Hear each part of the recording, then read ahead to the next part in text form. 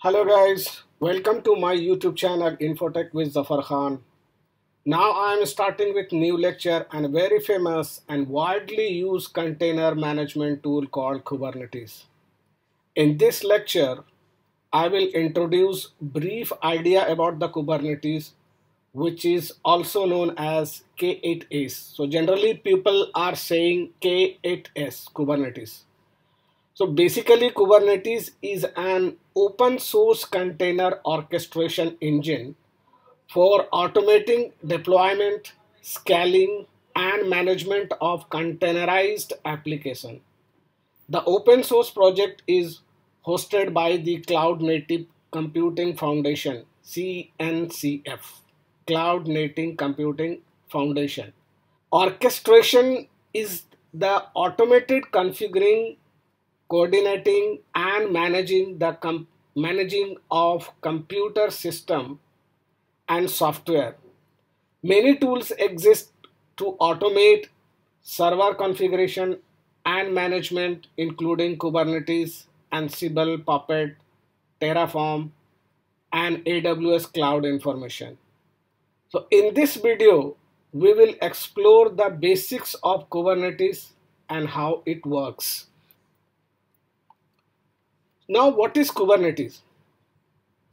Kubernetes is a container orchestration system that allows users to manage and deploy containerized application.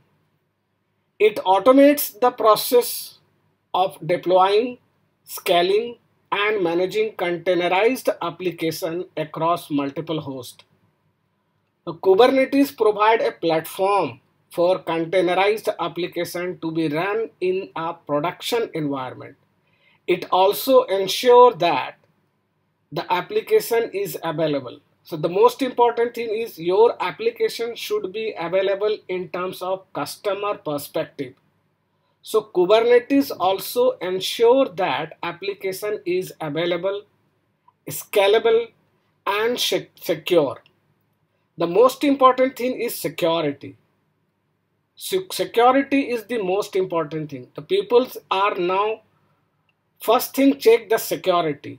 So that's why the security is the most important thing. So Kubernetes provide a full secure of your application. When you run the application, first thing you need to check the security, whether it is secure or not.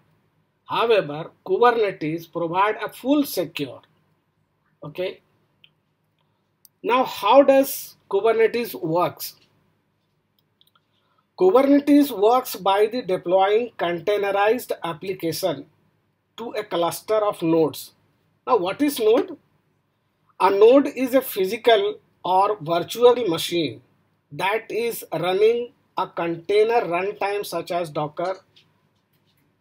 Kubernetes manages the deployment and scaling of the container across the node in the cluster. It ensures that containers are running, and if it is failed, the Kubernetes will automatically restart to them. Now, key components of Kubernetes. What are the key components of the Kubernetes? So Kubernetes has several key components that works together to provide a platform for deploying and managing containerized application.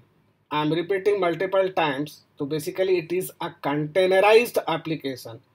It provides a platform for deploying and managing the containerized application. So these components are, first thing is the master node. The master node is a control plane that manages the cluster. It runs the Kubernetes API server, etcd. etcd is a distributed key value store and Kubernetes controller of the cluster, and the Kubernetes controller manager. The API server is a front end of Kubernetes and provide REST API for managing the cluster. The etcd store is used to store the state of the cluster, and the controller manager is responsible for maintaining the desired state of the cluster. The second key component is a work node. The work node is the worker machine that runs the container. It has a container runtime such as Docker and Kubernetes, which is an agent that runs on the worker node and communicate with the master node. So kubelet is responsible for managing the container on the worker node. The next key component is the pod. The pods is the smallest unit of deployment in Kubernetes. It is a logical host for one or more container. Pods are deployed to worker nodes and can be scheduled and managed by the Kubernetes. Next component is the services. A service is an abstraction that defines a set of pods and how they can be accessed. So services provide a stable IP address and DNS name of a set of pods. This allows other applications to access the pods using the single IP address and DNS name.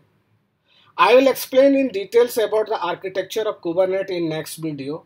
I am giving just a brief idea about the components of Kubernetes. Now, what are the benefits of the Kubernetes? Why Kubernetes is used?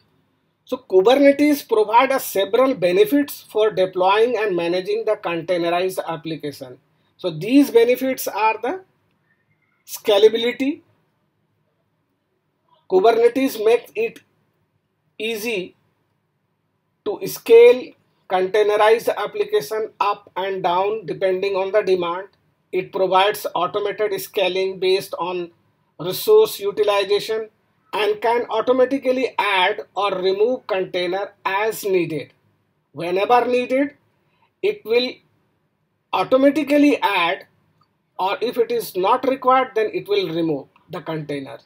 So based on the resources utilization, Kubernetes automatically add and even remove the container as needed. The next one is availability. Kubernetes ensures that containerized applications are always available by automatically restarting containers. If it fails, it also provides automated failure for applications that require high availability. So basically, availability should be there because the customer always want the application should be available as and when they wanted to access. So Kubernetes basically ensure that the applications are always available. Okay. Now security. Kubernetes provide several security features for containerized applications such as network policies and access control. It also provides a secret management to securely store and manage sensitive information, because most of the data is very sensitive. It's a customer data, so security is a very important. So Kubernetes provides several security features for containerized application.